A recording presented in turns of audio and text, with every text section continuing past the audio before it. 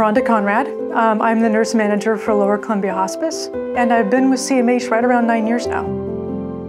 So here at hospice, patients come to us in their last 6 months of life, anywhere within that final time frame. We cover all of Clatsop County, and our goal is to really wrap people up with as much support as we can during those final months. We focus on providing symptom management for their illness, but also for providing as much quality of life as we can for as long as we can. There are oftentimes families who come to hospice and they don't have any experience in knowing how to care for their loved ones during those moments. And so part of what we do is also to educate those family members on how they can take care of their loved ones during those months. The team here at hospice, I can honestly say I have never worked with such a phenomenal group of people.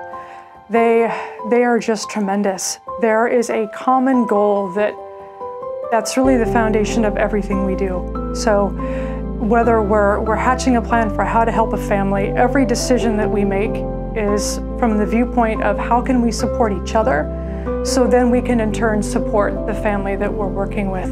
They're just a phenomenal group of people. There's no ego involved. Everything they do is for each other and for the community.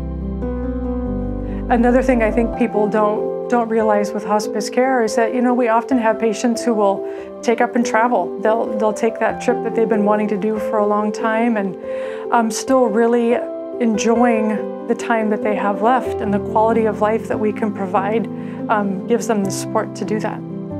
And then I think there's just been a change in family dynamics as a whole, where we're really utilizing a lot of different services to jump in and help out. It's funny because as a nurse, when people find out that you work for hospice, the usual response that you get is, "Oh, that must be so hard." And there's this immediate sadness. And certainly parts of it are hard. Parts of what we do are very emotionally draining. But really what I find is that it's such an incredible privilege to do what we do.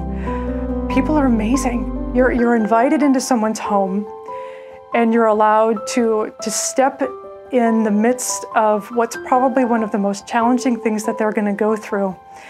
We're treated like family, and then we're allowed to stand witness during some really remarkably difficult times and some incredibly touching times. We are allowed to help in any way that we possibly can, and we get to watch people as they muster the strength and the courage to go through what they're going through. It's really just such a privilege to see that there's still so much joy and so much beauty, and to be allowed to help in those moments. It's fantastic.